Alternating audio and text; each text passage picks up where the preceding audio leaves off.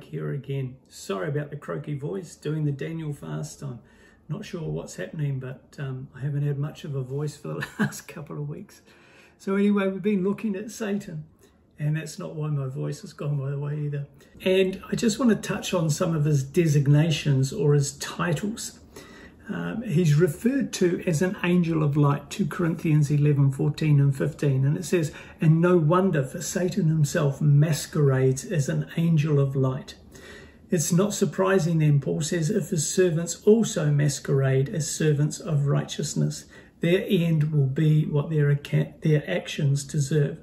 So he's an angel of light. He's also the accuser of the brethren. Revelation 12:10. Then I heard a loud voice in heaven say, now have come the salvation and the power and the kingdom of our God and the authority of his Messiah.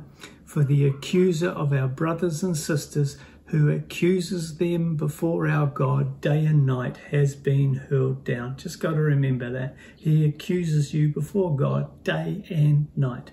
1 Peter 5:8 says he's a roaring lion.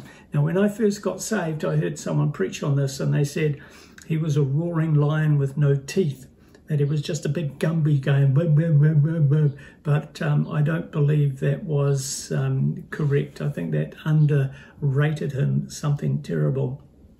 If he's called a roaring lion, then that's what his character is. Peter says, be alert and of sober mind. Your enemy, the devil, prowls around like a roaring lion looking for someone to devour. And who would know that better than Peter himself? He's also referred to as the ruler of darkness in Ephesians 6:12. Paul says, for our struggle is not against flesh and blood, but against the rulers, against the authorities, against the powers of this dark world, and against the spiritual forces of evil in the heavenly realms. He's also referred to in Ephesians 2:2 as the prince of the power of the air.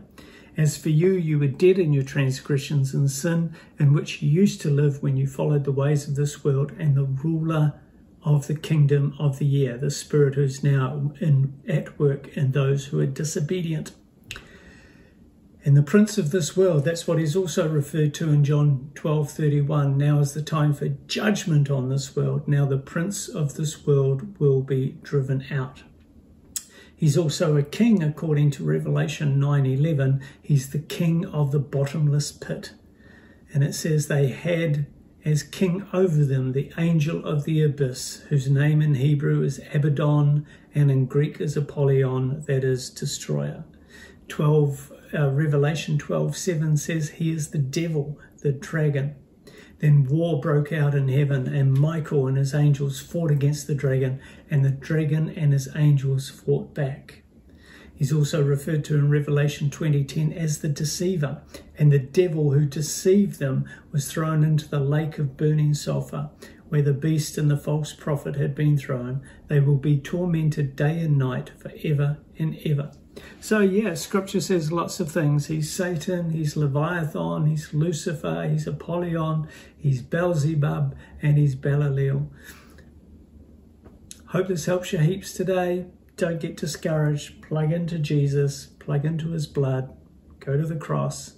Bless. Hey, thanks very much for watching Hope is Alive channel. For more videos, you can click here or here. Don't forget to like, don't forget to subscribe. Send it to your friends. Take care. You can choose now. Yeah, just anyway. Yeah.